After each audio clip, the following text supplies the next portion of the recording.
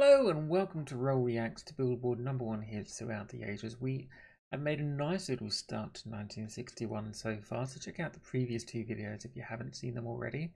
This week we are looking at another song which was at the top of the chart for 2 weeks. It is an instrumental by the arranger Lawrence Welk, or Lawrence Welk. Lawrence Welk or Lawrence Welk, I don't know how you pronounce it. It's a song called Calcutta, which is originally a German pop song, apparently. That was originally called Tivoli Melody, but went through a few different titles before it landed on Calcutta. And there were English lyrics for it, but Lawrence Welk did a instrumental version, which we're going to listen to in a moment. I think this was his biggest hit as well. Yeah, it was. Oh, he was going for quite a while before this. He was going for 20 odd years before this one. Certainly was his biggest hit by a long stretch. Anyway, let's listen to this. It's 2-week #1, Calcutta by Lawrence Welk. Let's give it a go.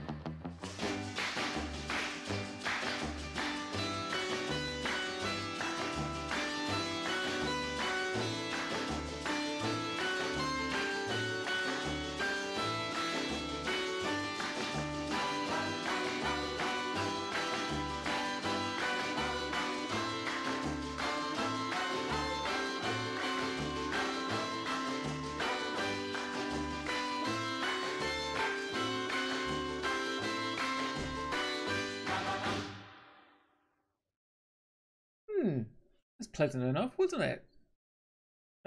Not really my cup of tea, I have to say. You can kind of tell that it was of its time, shall we say. I don't really know how to describe my reaction to it, other than its inoffensive, populist tune. Certainly something that would have made the rounds of radio, the popular bandstands at the time. I don't know, just saying words, that kind of thing. But really, not really my thing. The harpsichord was interesting. Apparently that was his trademark. I'm not quite sure. Yeah, I don't really have much else to say about that. It was pleasant enough. I don't feel offended having to have listened to it. Anyway, I hope you liked it anyway. So that was Calcutta by Lawrence Welk. It was #1 for 2 weeks. Good for him. I think it would be his last #1 ever as well. But he'd had a decent career by then anyway. So he was due a #1, wasn't he? Yes. Anyway, that's it for now. I will see you in the next one. Take care.